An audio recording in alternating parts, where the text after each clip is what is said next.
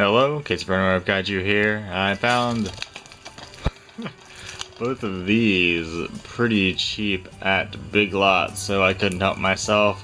Never heard of either of these.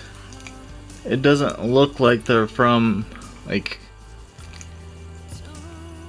a super low budget, pumping out lots of movie studio, so maybe they'll be good. I'm not really assuming so, but hey, I would like to be surprised.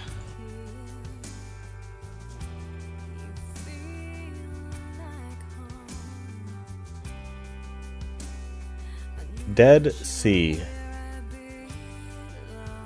A town has a monster living in their lake that they give sacrifices to every 30 years. Very stylized exposure and lighting that I'm not a fan of here, but it didn't make me dislike the movie for it. Sound is another thing. Voices are often too low, there's often no background noises, a lot of the time there's not even footstep noises. This did take me out of the movie. Lots of bad CG gun flashes and blood, but I think they just didn't have enough money to do better. Story's all over the place. The acting is honestly not too bad.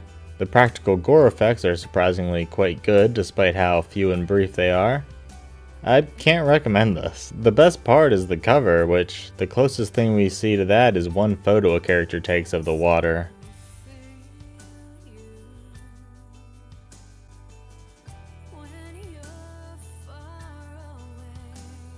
Eye of the Beast. 5 minutes in and this movie already has more monster action than Dead Sea. It's just tentacles, but still. The acting and filmmaking is fine, but the story is basic, the interpersonal conflicts are boring, and the pacing is slow.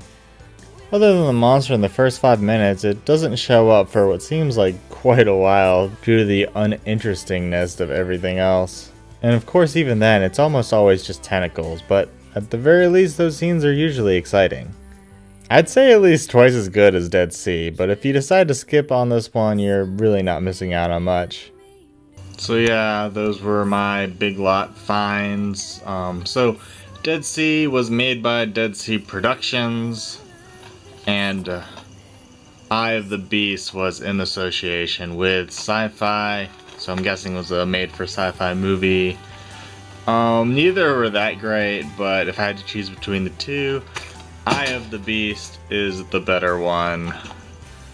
I guess sometimes if you haven't heard of a film, it's because they're just not very good, and maybe that's why they're like $1 or $2. Thanks for watching.